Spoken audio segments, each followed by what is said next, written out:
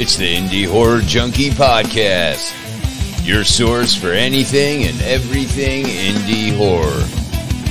Here's your host, Otis B. Dreads.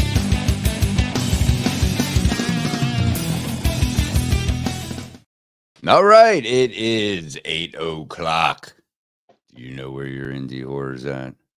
It's at the only place it's going to be, the Indie Horror Junkie Podcast, IndieHorrorJunkie.com. As you see, scrolling across the bottom there, we're on Facebook, Instagram, YouTube, obviously. You may be over there watching us right now. We got Molly Zombie in the chat right now. Welcome, Molly Zombie. And of course, IndieHorrorJunkie at Gmail. And if you have something you want promoted, maybe featured in the magazine, which hopefully you guys got the newest issue. The print magazines look absolutely fantastic. So hopefully you got your hands on that. Rick, they're probably flying out the door like hotcakes, buddy. I'm telling you, they know my name at the post office now. It's amazing. Well, that's a good thing, man. We're getting a fresh, look, updated look, all your indie horror news in one place, and that's right here and at IndieHorrorJunkie.com. And man, the name Indie Horror Junkie is transforming from a digital magazine, obviously, to a print magazine and to a film festival. The first annual Indie Horror Junkie Film Festival. If you're a filmmaker and you got a short, you got a feature, you're going to want to get it in within the next couple days. Submission period ends the 20th. So we're kind of prepared. We're prepared. I only have a few left to watch, so we're prepared to take that little bit of influx of last minute. So please go over to IndieHorrorJunkieFilmFest.com. I believe I got that right. Indie Horror Junkie Film Fest, yes. Yeah, .com, and you can get all, figure out all your submissions and all that stuff there. Get your film in. It's going to be a great time in Orlando, the 2nd through the 4th of February. What a way to kick off February. It's going to be a lot nicer weather down there, I'm sure, than it is where I'm at. It's absolutely freezing here. So that's one of the big reasons I'm going down there and looking forward to that. But another reason is, well, all the great indie horror films that we're going to see.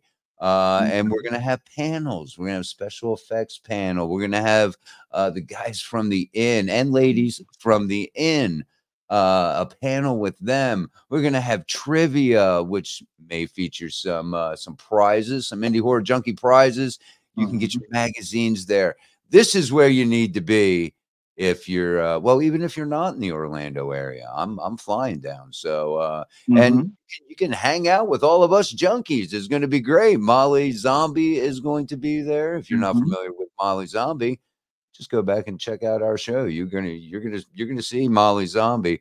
That's actually who this Facebook user is. See, I'm prepared today. I got the laptop over here, so I know who nobody escapes by. Wow, there you go. User Jamie is here. Welcome, Jamie. Hey, Jamie. And so it's going to be a great time, Rick. I'm really looking forward to it. And you know what? I've got to show off the mic. Here's another picture. here's one picture. Look at these. Let me actually go back because you can get a little bit better look at those awards right there. Yep. They turned out fabulous. Can't wait to give those away. And part of me doesn't want to, but we have to.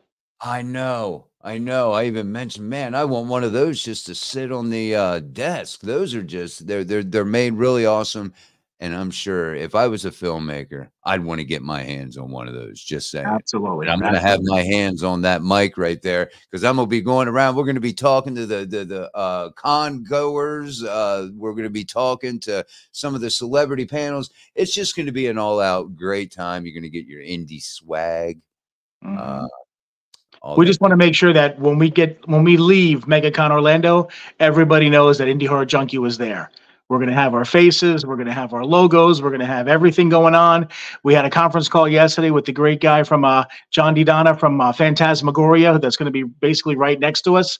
And in their own little room, they're actually going to come over. A couple of the lovely ladies from Phantasmagoria are going to come over and do a special dance for the audience and stuff to show off what they've got going on over there. So we're doing a big cross promotion with them, and it's just going to be such a great time. I can't get more excited for it than I already am. Yeah, I can't wait. It's just going to be a fun time. That's all I can say. So yeah, again, to reiterate, February 2nd through the 4th at the Orange County Convention Center in Orlando. So if you're in the area, or if not, you can fly out. We'd love to see you. Come out and hang out with the Junkies.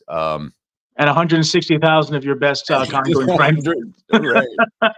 It's a crowded one from what I've heard. I've never been to a mega con, but I'm preparing myself mentally. Just go to the website and look at the guest list. I mean, everybody's coming. The whole cast from Back to the Future, Michael J. Fox, everybody, they're going to be there.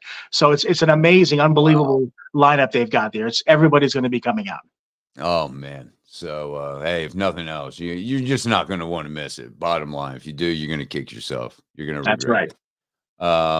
We also I'd like to take a moment. I am actually going out to, because this is a busy first of the year for me. I'm going out to Texas in the end of March to do a little filming myself. Hellvirus Haunted Asylum of Horror, and going out there to play my role as Dave the Ascended Stoner.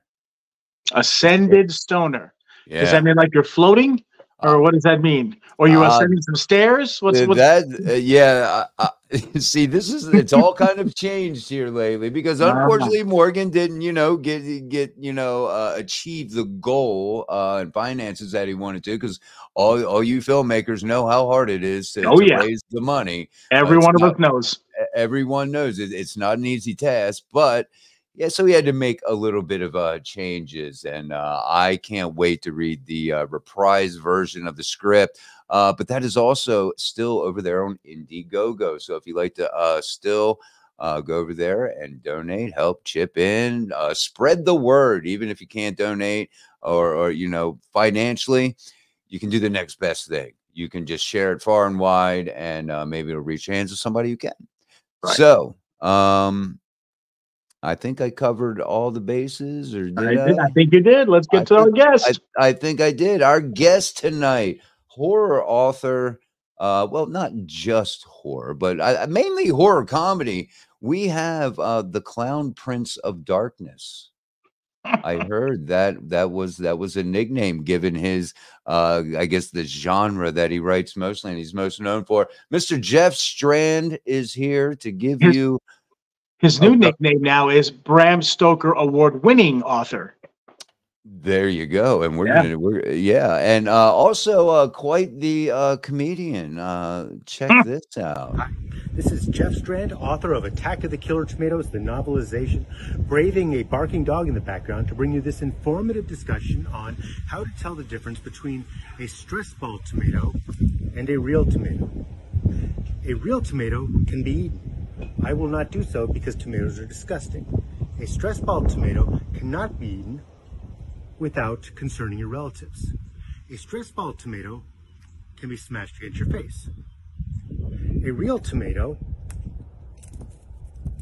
can also be smashed against your face, but with messier results. That's basically the only difference. Otherwise, the two are very much the same. Thank you. Educated now. There you go. Welcome, Jeff. For more informative videos like that, you can get them at Jeff Strand at TikTok over there. Jeff, welcome to the show. How are you tonight, sir? I'm doing good. Thanks for having me. Oh no, this is gonna be a great discussion, I believe. First of all, yes, Bram Stoker. Stoker, not Stroker. This isn't a porn show. I do that all the time. I don't know why. I've just had a bad day with words today. So, what was that, Jeff? I'm sorry. Very different kind of writing. Yes. Yes. Very, very different kind of writing. And I mentioned that you have the nickname, at least so says your Wikipedia. You have the nickname of the Clown Prince of Darkness, being that you write a lot of horror comedy. Yeah, I don't So do think you, anyone has ever called me the Clown Prince of Darkness, but I read things saying people call him the Clown Prince of Darkness, but I've never actually been called that personally. huh? I was going to say, Well, which one would you prefer? The Clown Prince of comedy, or would you prefer Bram Stoker award-winning writer Jeff Strand? I think you should just address me as, oh my God, it's Jeff Strand. Okay, fair enough. that's funny. Oh, it's the Clown Prince of Horror. That's what it was. Crown Prince of Horror. There you go. Yes. That's And, what it was. and I will admit, I mean, I can see where that name comes from because I've read a few of Jeff's books, including Wolf Hunt, which is still one of my all-time favorite books. And Jeff has a very unique way of thrilling you, getting you scared, but also making you laugh almost at the same time. And I've never encountered another writer that can do that. He does it very, very well. And that was really one of my first questions for you is, how difficult is it to write something that literally terrifies the reader? That seems to be to me a hard task, maybe because I'm not a writer like yourself, but I mean, is that hard to write something that's terrifying? Because people, when they read a book, they obviously don't have the visuals that are helping to scare them. It's all coming from them. Well, you can get more into the character's mind in a book. So you can, it's a completely different process. Whereas a movie, you can have jump scares. You can't really do jump scares in books. You can have, creepy atmosphere and all that. In the book, it's more, in the mind of the characters. And so I tend to go more for suspense and thrills and stuff. I don't really have my own equivalent of like Stephen King's Pet Sematary, which is genuinely scary.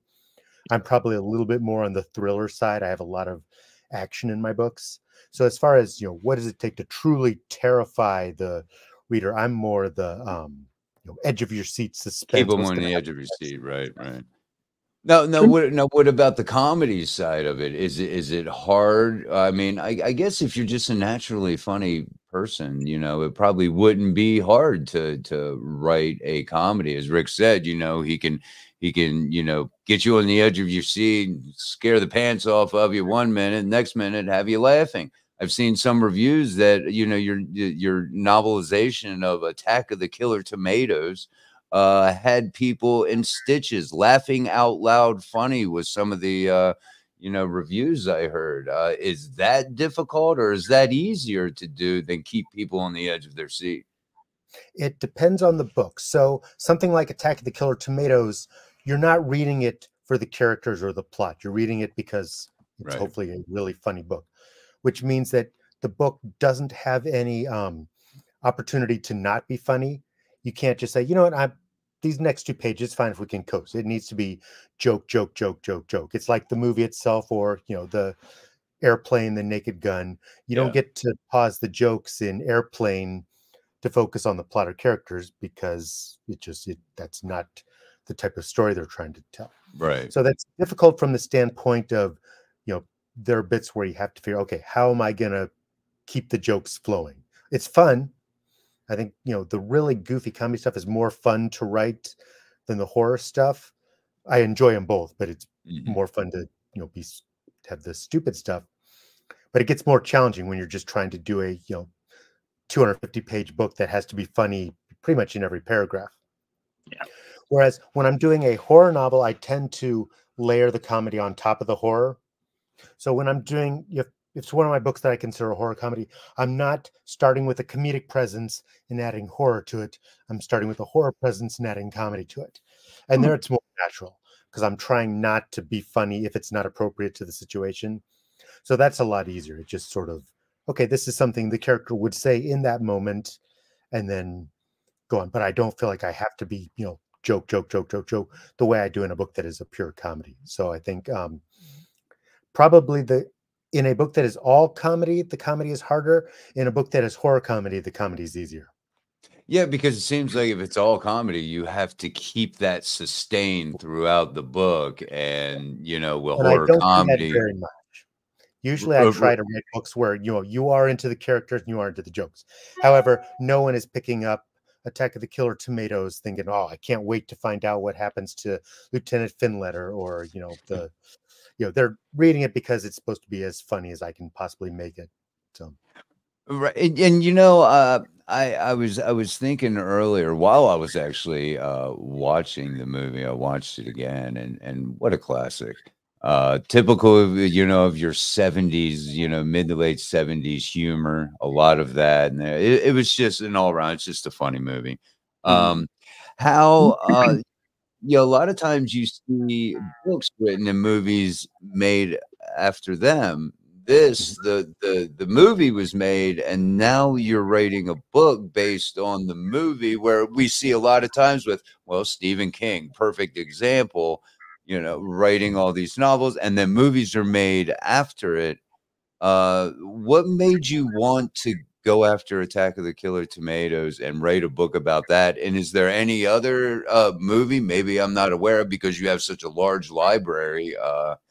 Is there any other movie that you like to take and do that with? Well, novelizations, it used to be that, before VHS, before you could actually get the movies at home, that was how you took a movie home. So you would watch Star Wars, you would love Star Wars, so you take the Star Wars book home, and that's how you read, experienced Star Wars until the movie came back in theaters. And they were, commissioned before the movies were made, usually before the movie was done being made. It would a lot of times be based on the screenplay, and you'd a lot of times do it for the money. You're doing it, as a work for hire. The studio would be really heavily involved, telling you what to do. You couldn't veer too far from it because people wanted that movie in book form. Sure. And now movies are, if I enjoy a movie in the theater, if it's not already on streaming, it'll be on streaming in 2 weeks.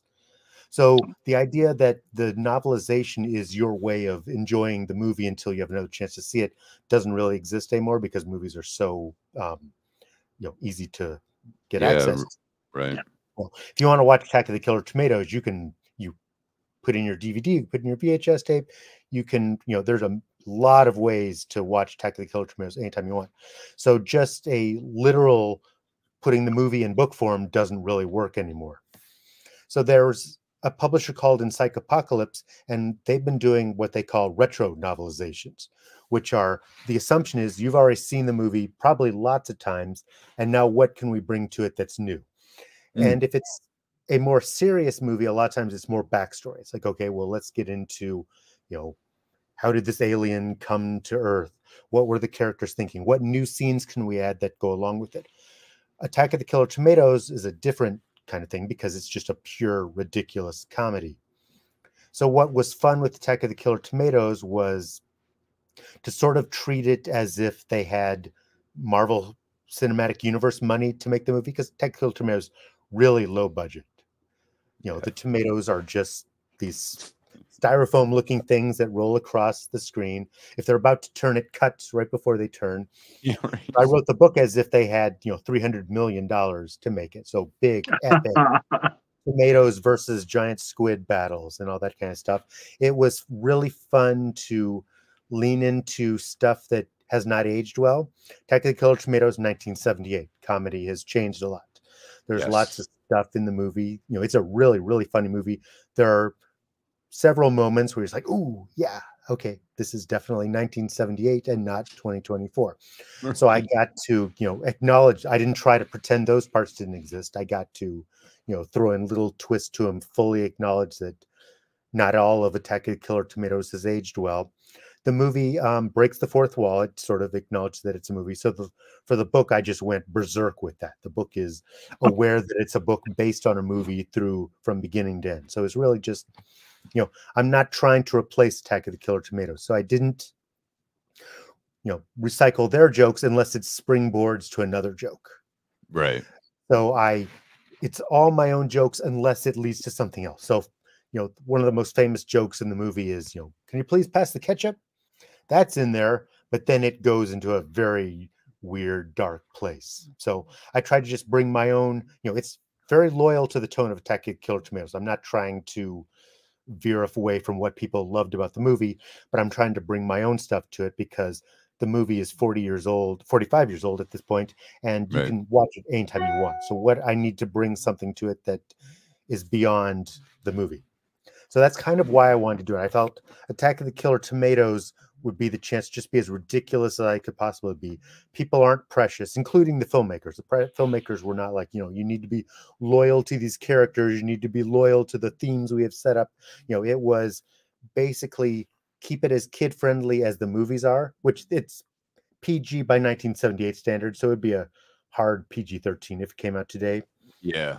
Basically, keep it at the same level of family friendly as the movie, but otherwise do what you want. And they loved the book. So I had a lot of freedom because, again, we're not being paid by a studio to promote an upcoming movie. It's a movie that everyone knows. So I could have a lot of fun with it, have lots of creative liberties with it, and just it was a lot of fun to write. All right. We have James Michael Roddy who has a question. He says, did you like the radio version of Bad Candy House that they did? Yes. It's a fun story. It used to be my go-to reading. So if I would stand in front of an audience to do a live reading, that was one of my go-to stories, just because it's funny and mean-spirited and good Halloween story. So very mean-spirited.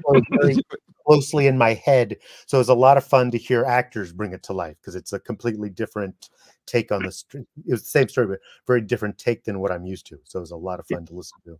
Just to give you a little backstory, Otis, in case you didn't know about that, I have a horror radio show called it's called No Sleep Tonight, and Yes. it's one of those. Yeah, it's a radio show, so therefore there's no visuals.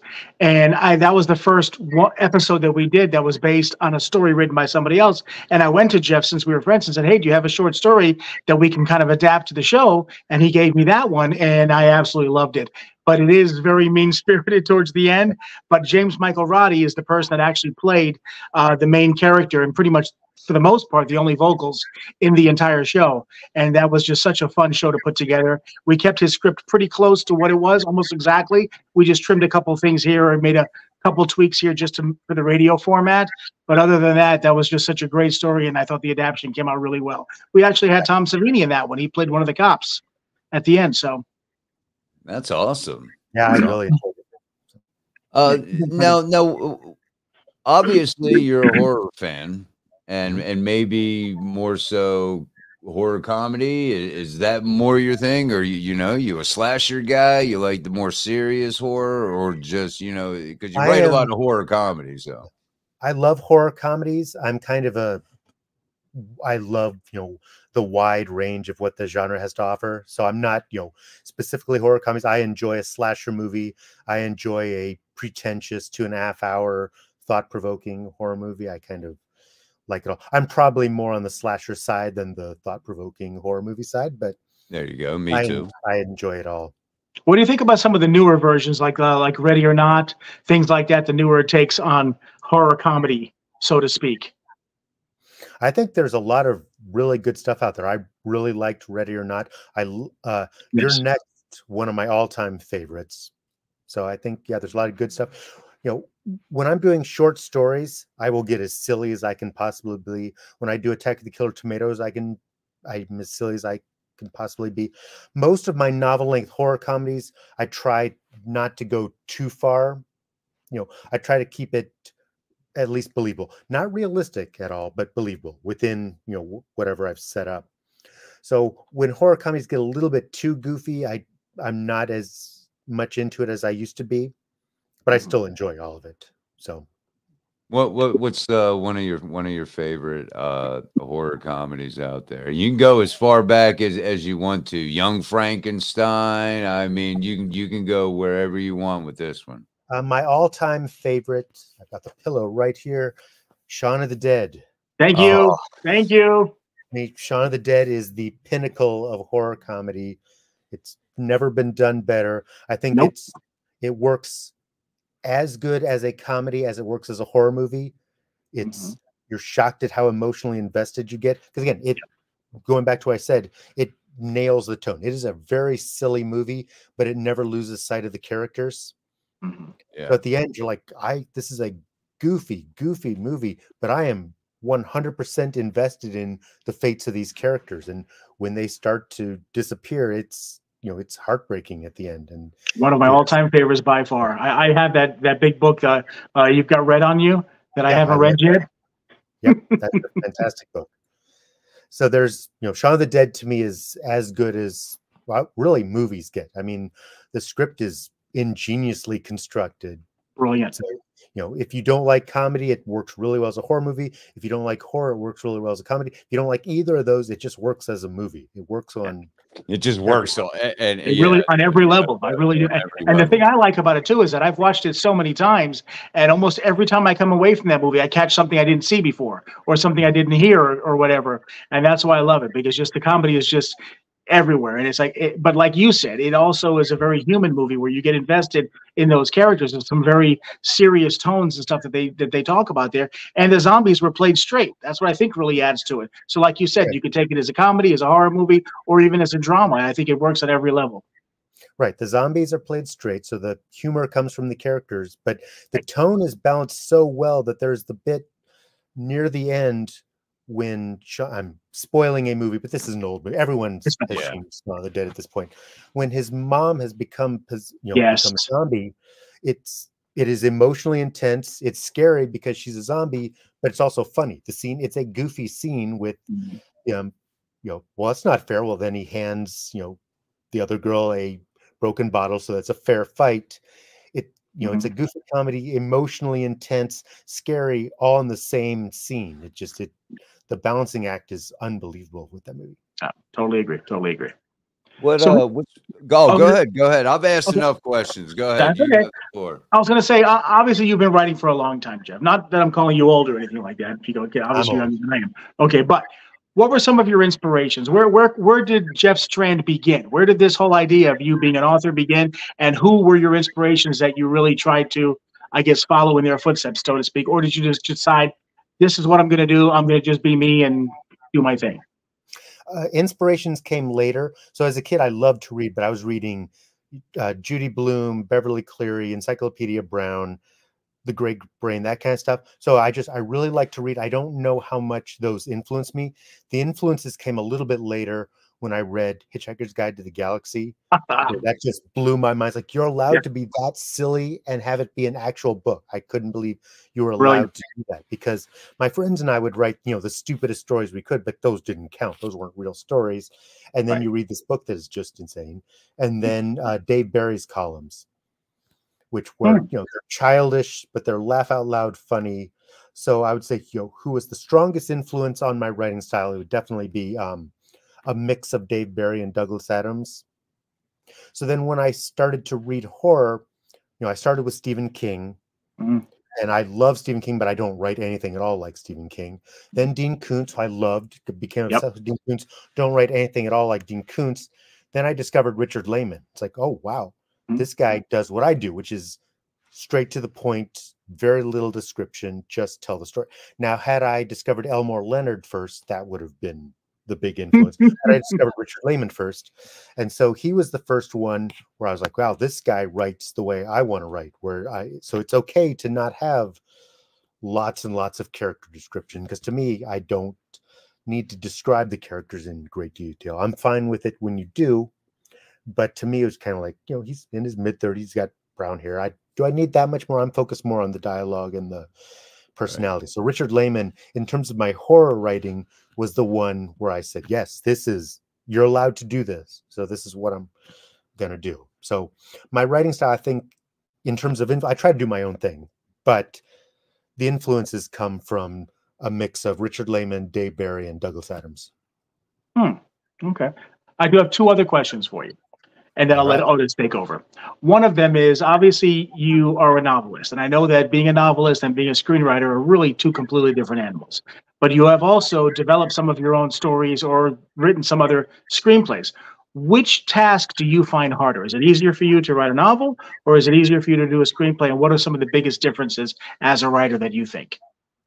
I think it's easier to do a screenplay, but I enjoy writing novels more. One thing, in terms of, once the movie's made, it's kind of nice that a novel is mine. Now, I work with an editor, So it's not like every single word is mine and no one else had anything else to do with it. But it's my book. You work with an editor, they say, this part doesn't make sense. This part could be trimmed down, whatever, but it's my, I stand by the book. Whereas with a movie script, I've got one, the movie has not gone into production yet, but I'm very proud of it. But that was me sitting down with the director in great detail. And then you have studio notes and there's a lot of stuff. So in the end, I'm proud of it, but it's not my vision. It is very collaborative. So a lot of stuff like that. In terms of just the technical stuff, though, a script is pretty much, I don't have to worry about the description. I can just, here's what happens. Because I'm comfortable with lots of dialogue, those are the kind of books I write, tend to be dialogue focused. So I'm, with a screenplay, I'm comfortable with the format of just focusing mostly on the dialogue. So for me, that's easy. Although then I get sometimes I'll get feedback. This isn't visual enough. And then I have to go back and rework that. But for me, screenplay formatting is very comfortable. I think it's a format I'm very comfortable writing in. But I enjoy them both. I think screenwriting is a little bit easier, but I think novels are more satisfying for me. Yeah. I like them both. I can understand that. All right, my second question was, and we kind of touched on this at the very beginning here, where you pump out books. It seems like every week I'm reading about a new book that's going to hit the shelves, and which is crazy to me because I'm a writer and I know how difficult it is. And as I'm getting older, it's becoming more and more of a real chore sometimes. I can have the whole concept and every word they're going to say in my head, but I sit in front of my computer. I'm like, oh my God, how am I going to get this out? So I guess, what is your process when you sit down to write a book? Do you have a set process that this is what I'm going to do? I'm going to work so many days of the week and I'm going to write for so much time. And do you have like a page count that you try to hit every day? Do you formulate the entire story first before you sit down? Give us an idea of how it is that you do you and how you can pump out the insane amount of books that you do. Well, it varies a lot. It varies from book to book. The being prolific really comes from not wanting a day job. So I had a day job. I worked for an insurance company and I did it for 20 years. And during those 20 years, I wish I wasn't doing this anymore. So there was strong motivation to work on the weekends, work on, come home from a hard day behind the desk and then sit behind my own desk at home and just keep working because I wanted to write. I didn't want to do insurance stuff. Now I still, I went to the Halloween Horror Picture Show, your excellent film festival. So I didn't live a joyless, miserable existence. I would still, do fun stuff, but yeah. I also sacrificed a lot of free time. I didn't get to say, the day of work is done. Now I'm going to watch TV this weekend. It was like, the day of work is done now to start my second job. And then 20 years later and many, many books later, I said, if I quit my job, if I have that extra time to write, I can do this full time, which is where I've been really for probably the past 8 years at this point. And now it's based on, I don't want to go back to a day job. And if I sold so well that I could do a book every 5 years, great. I don't. I sell at a level where I have to keep new books coming out, but I also have to keep them, I have to bring my A game every time. You can't just crank out stuff because I need to keep the fan base that I've already cultivated. So if I try to mix up stuff. So I don't do every book is just action-packed creature feature. It's like, okay, this one was an action-packed creature feature. This one's a more slow burn psychological thriller. This one's maybe a goofy horror comedy. This one's maybe a really dark, intense. So I try not to write the same book every time, but I try to at least let readers know I'm doing my best every single time because I don't want someone to say, oh, that book was garbage. I wasted my $3.99. There's no reason to buy more Jeff Strand books because for me to not crawl back to a day job, I need people who read my previous books to keep reading the new ones. Right. So sitting down knowing that, I have to keep new material flowing or else I'm not making enough money to support myself is a really strong motivator. And, it would be nice to say I can do one book a year, but I don't have that luxury. Maybe someday I will, maybe, we'll see. But do you have a certain system in place that you do for each book? Or is, like you said, is it pretty much just different each time? Or do you have like a set schedule that these are my writing days, this is how much I want to pump out and stuff? Do you have like a format? No, I'm not as disciplined as you would think I am, considering how much stuff I get out there. There is an element of the student with a term paper where it's like, oh, the book isn't due for another month. I can work on it just a little bit at a time. And then suddenly, oh, the book is due in 2 weeks. Now I'd take it really seriously. And so it's kind of the amount of work I have to do sort of increases exponentially based on how close I am to the deadline. So it's kind of the procrastinating student with a term paper due model. The amount of pre-prep I do depends on the book itself. Some stories require a lot of time just to make sure the story works. Like my latest book is called Nightmare in the Backyard. It's a kid's book that'll be out in August. And it's essentially the entire book takes place in their backyard with Lovecraftian tentacles kind of bursting through the ground. And because it's such a simple premise, I needed to make sure that I had an entire book's worth of material there. I didn't want to hit the halfway point and say, man, I'm dry. There's nothing left to do with this. So that one had to be planned out pretty thorough. One, for my own benefit. Two, to convince the publisher source books that there was a full story in there. So I basically had to make sure I had, okay, yes, this has an entire book's worth of material. If there's a strong mystery element, I have to work that out ahead of time. I have a book called My Pretties, which is one of my really dark, intense ones. And there's a few big twists, and I needed to know those ahead of time to make sure I'm consistent while I was writing it. So I knew, okay, here's where the reader finds this out. Here's where the reader finds this out. Here's where the reader finds this out. So I need to make sure that I know the third level of twist, and I'm not having to, oh man, continuity error there, continuity error there, continuity error there. So like that. With a book like, say, Ferocious, which is two characters, they're in a cabin, they live off the grid, and the woods become infested with zombie animals. And I knew that at the end of the book, their problem is that their truck was stuck in the mud 3 miles from their house. They left it there because they didn't think it was going to be a big deal. So they have to cross 3 miles through the forest to get to their truck. In that case, I didn't really need to know the whole story ahead of time, except that at the end of the book, they make it to the truck. So that case, I kind of just made it up as I went along. I knew it's like, okay, as I was writing, okay, how can I make their situation worse? How can I make their situation worse? How can I make their situation worse? But I didn't feel like I needed to work all that out ahead of time. I could just sort of have fun and keep it going. So it really depends on the amount of pre-production, to use a movie term, I do per book.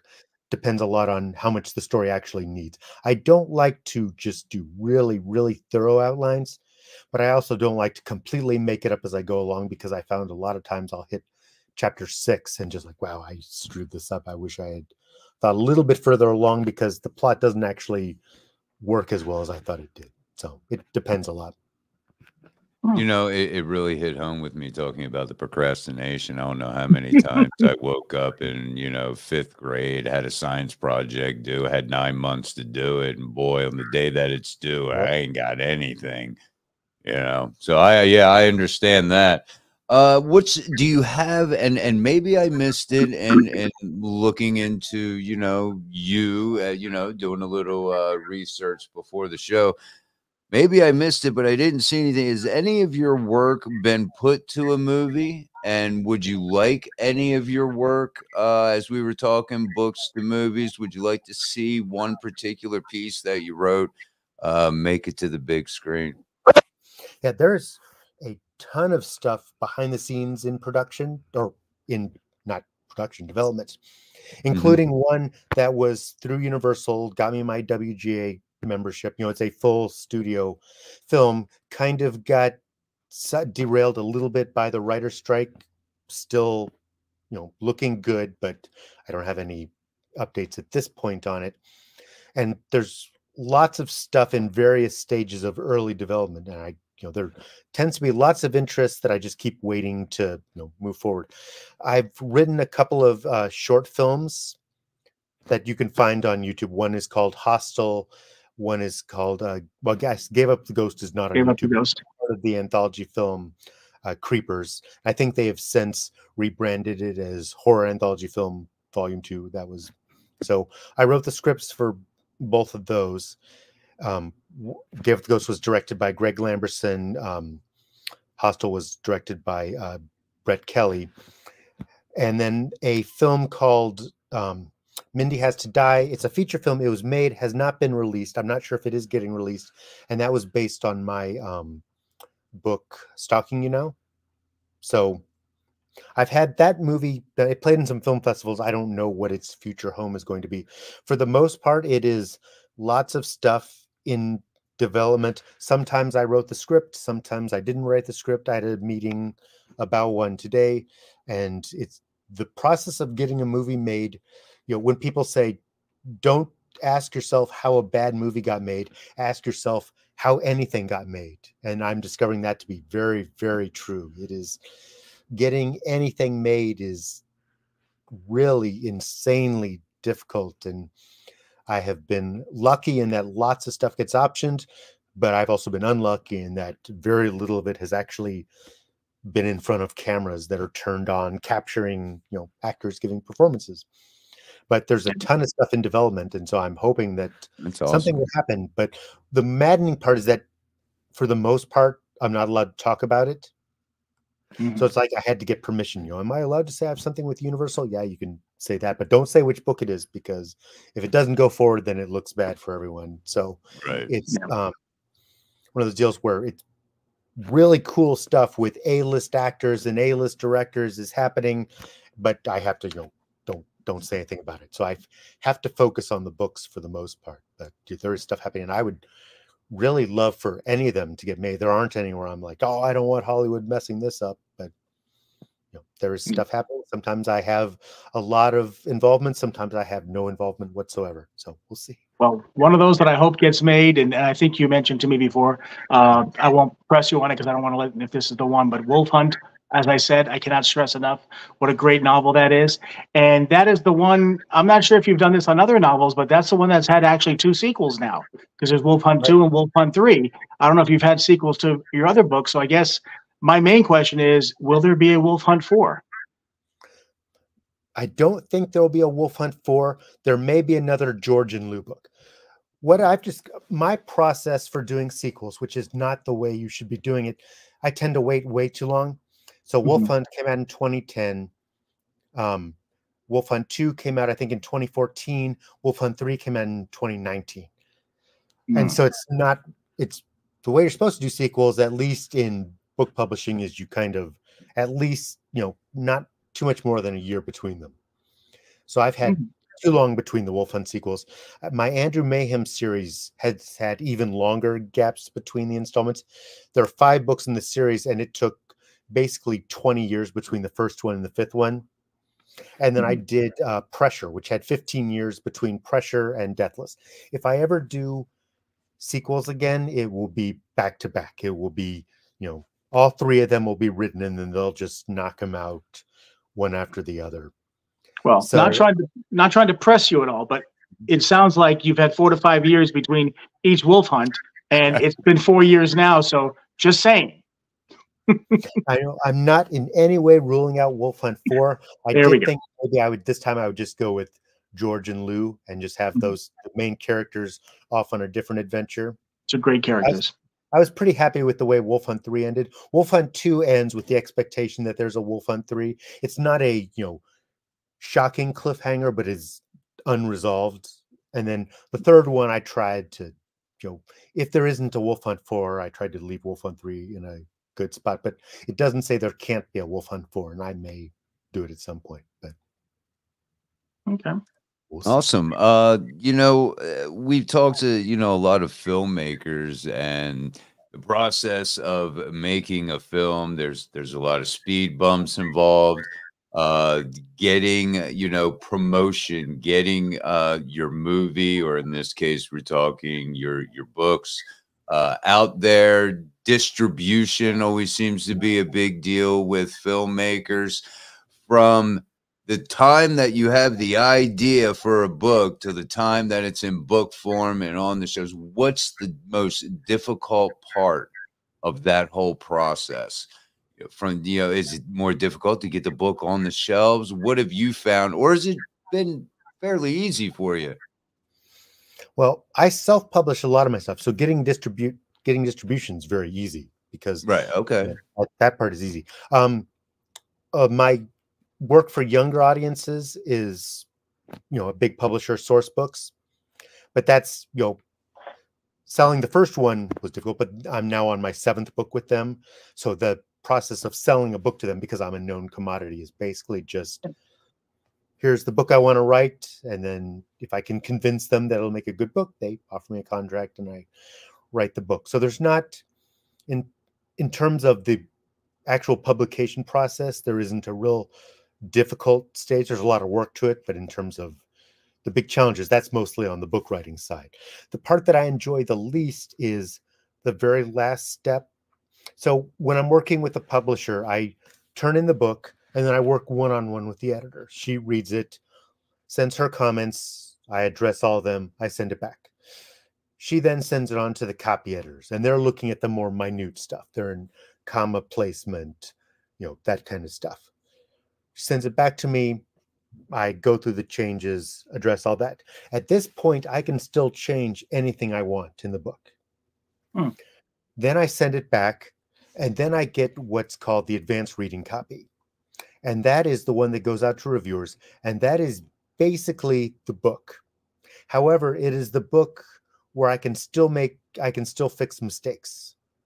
So if there's a typo in it, if there's a continuity error, we can fix that. But I can't fix stuff just to fix it because they've already made the book. So they'll send me a printed copy. It's labeled, advanced reading copy, reviewers, uncorrected proof.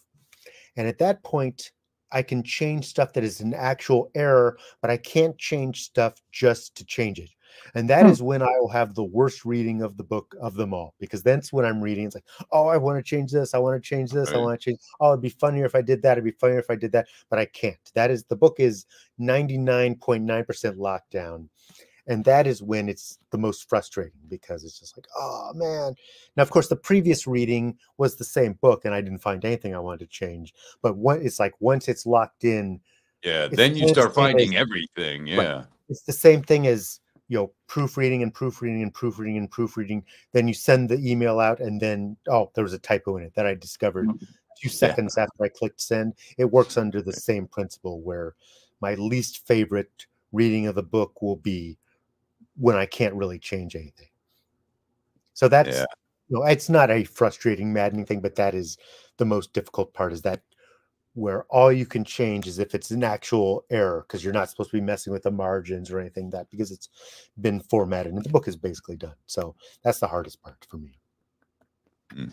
What's the biggest piece of advice that you could give to a young writer right now, or somebody who wants to get in and start authoring books?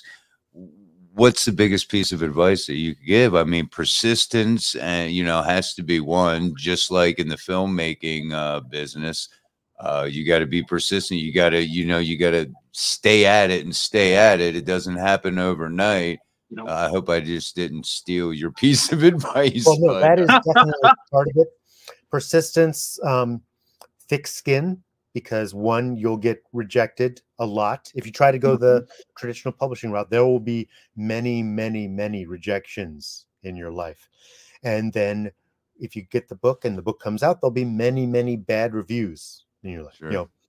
No book that comes out is universally beloved. You will, if people really enjoy your book, you'll still go online and see 1 star. This book is so horribly written. I don't know how it's even a real book. That's, if you have a thin skin, if you can't handle criticism, any creative arts are wrong for you, because you need to grow a thick skin. For the younger audiences, it's more about writing is about practice. And there's a belief that you kind of sometimes people think you need to nail it with your first book. And that's not true at all. Your first book does not need to be published.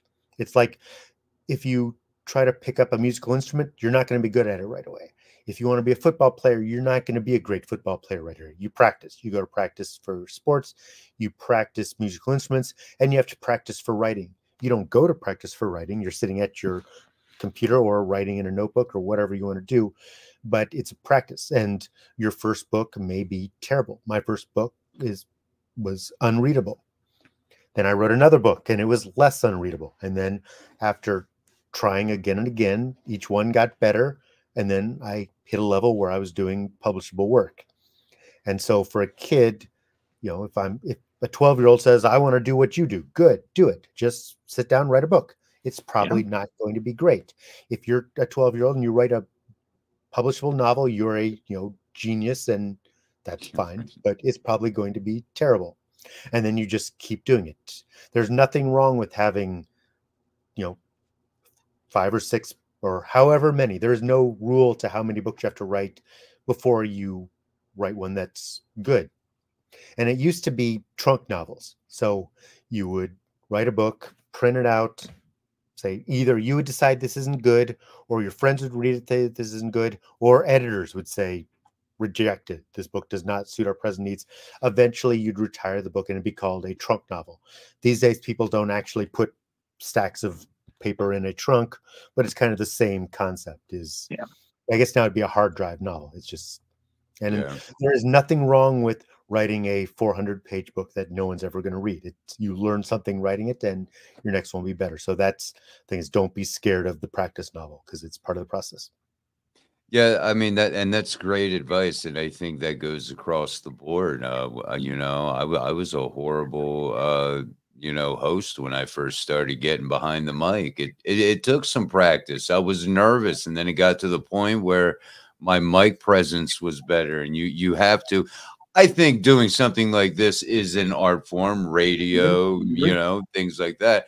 But you know, that's great advice. And, you know, I kept it going, and, you know, we hear that a lot, you know, with the filmmakers that we've had on. You know, if you want to make a movie, just do it.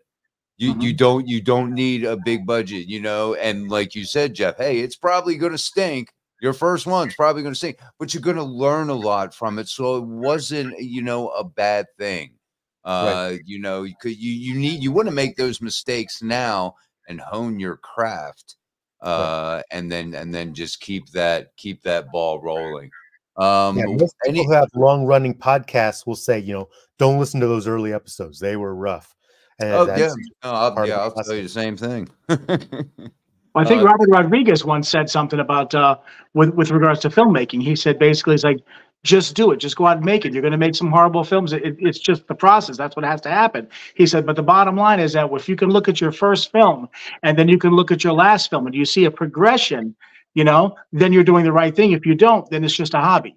Right. So I think that's the same thing. Filmmaking, there's an element of fiscal responsibility. You know, it doesn't cost anything to write a book, whereas you don't want to max out your credit cards and not be able to feed your family because you made a terrible movie. So it's a little bit different, but you can get out your phone, you can practice the techniques, you can do short films. You don't want to just say, you know, we're going to make a feature, we don't know what we're doing, but we've got $50,000 in available credit, let's do it. Sometimes that has worked out, and if they're inspirational stories, I feel like the vast majority of the times they're like in crippling debt, saying, okay, well, that was a mistake.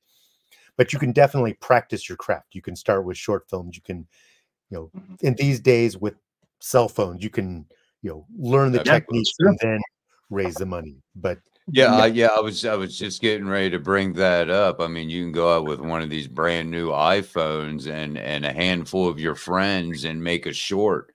You know, you could sit down and write a short story. You know, they don't have to be Stephen King's 700,000 page, you know, books that he wrote. You know, it don't have to be that. I always thought when it came to filmmaking that, you know, because I've talked with some people, you know, guys in the past who want to get into filmmaking, and they talked a big game. They never directed anything in their life.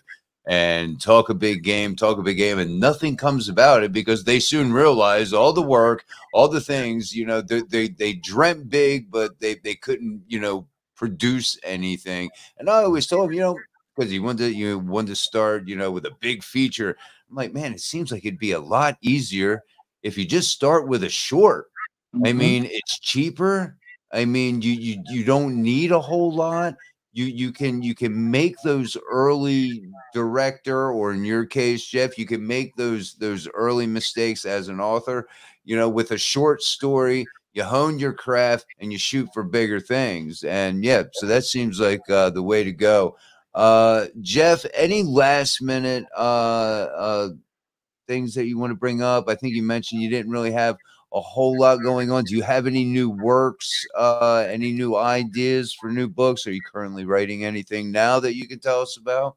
Oh, there's always new stuff. There's always stuff. So, No, I know. I Jeff should not have writing? guessed. Yeah, I should have guessed that answer. I'm like 3 books ahead right now. So I've got It Watches in the Dark will be out in April, and then I mentioned Nightmare in the Backyard will be out in August.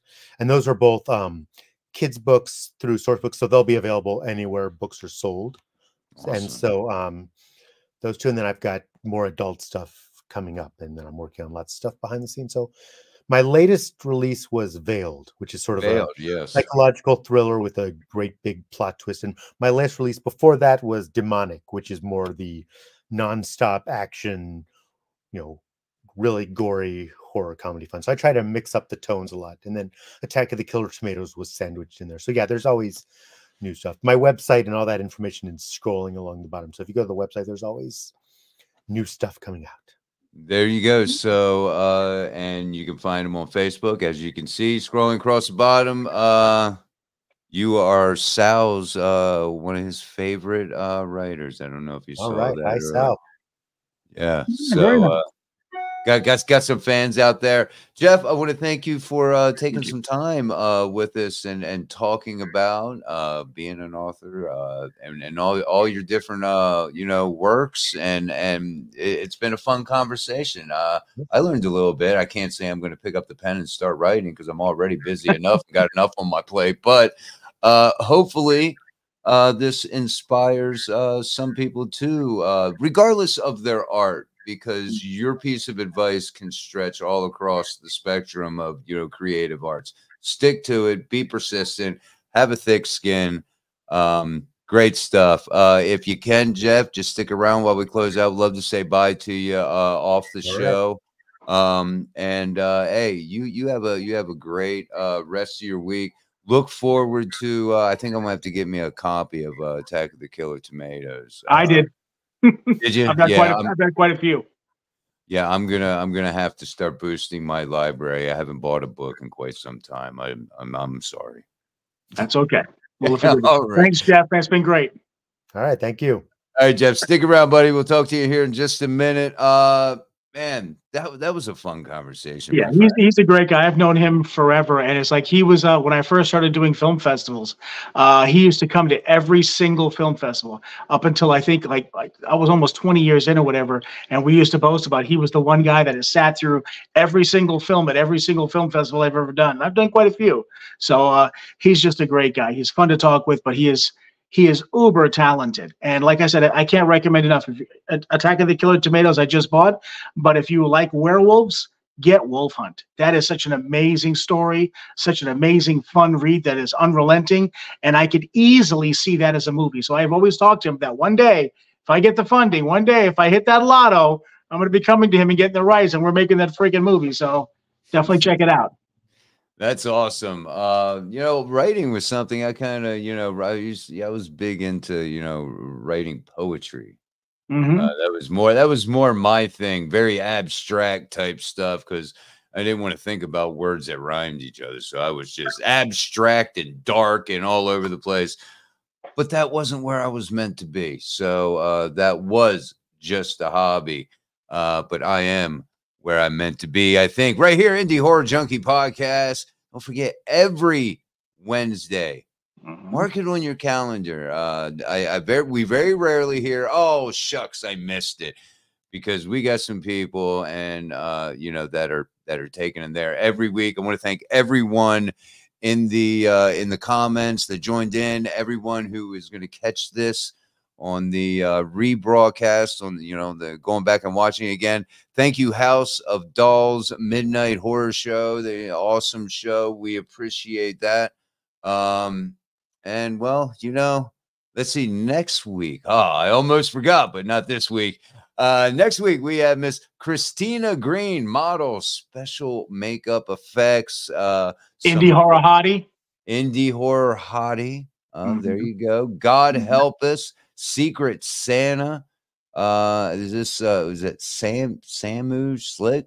Oh, Sammy Slick, Vampire Slayer. Sammy Slick, Vampire Slayer. Some of the things that she's known for. So, well, we'll leave it at that.